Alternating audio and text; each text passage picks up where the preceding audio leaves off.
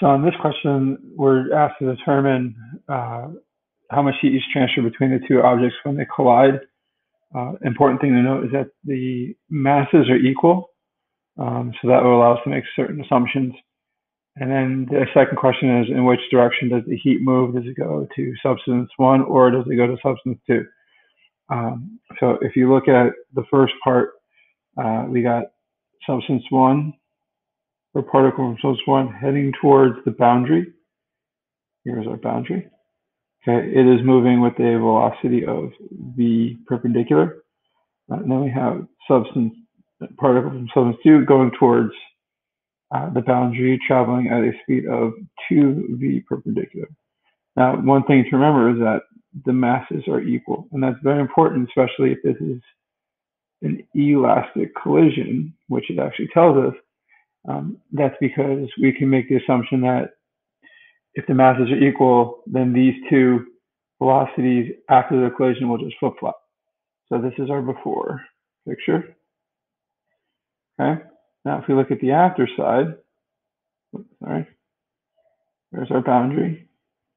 After the collision, the particle from substance one is going to be traveling in the opposite direction at 2v perpendicular, and then the particle from substance two is going to be moving in the opposite direction at v perpendicular. Again, making the assumption that the velocities will just flip-flop because of the equal masses and this being an elastic collision, right? If that's something else, then we can't make that assumption.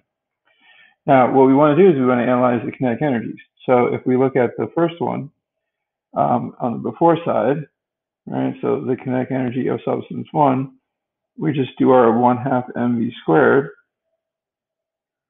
which means the kinetic energy before is just simply 1/2 mv perpendicular squared. So then if we do it for substance two, again, we're just going to do 1/2 mv squared. But what happens is now we have a 2v perpendicular. And we're going to square that. And so that tells us that this is going to be 4/2 mv perpendicular squared. We're going to leave this as 4/2 because then it's going to help us with some other things later. Okay, so now if we look at the after side, if we do the same thing, note that K1, right, after, right, little b's for before and after. Right, so after, it now has the v perpendicular speed, and you find that K1 after is at 4/2 mv perpendicular squared. And now we have the befores, right? And now this just has the mv perpendicular part to it.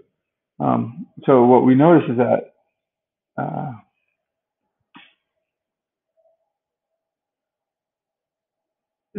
substance one gains. So substance one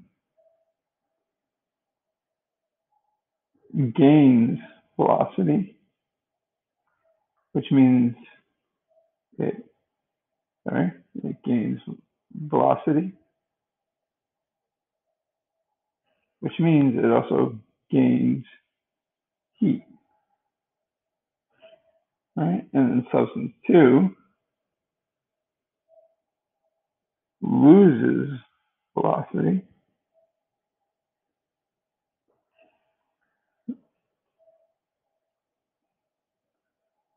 which means that substance two also loses heat.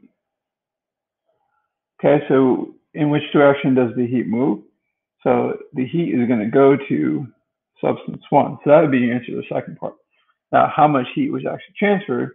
If we go back and look at how much heat each one really got. So if we look at the change in kinetic energy, which is also the change in heat, okay? And then, so if we do the after minus the before, you find that we get 3/2 mv perpendicular squared, and that right there is your answer. So I went a little overboard with the highlighting, thought it'd be a little bit thicker.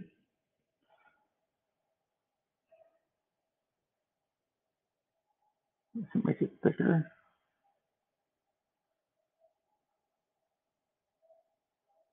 So that is our answer. You can do the same thing by looking at substance 2 and note that it will lose heat because when we do that subtraction, we're going to have 1/2 mv squared minus 4/2 mv perpendicular squared, which ends up being negative 3/2 mv perpendicular squared.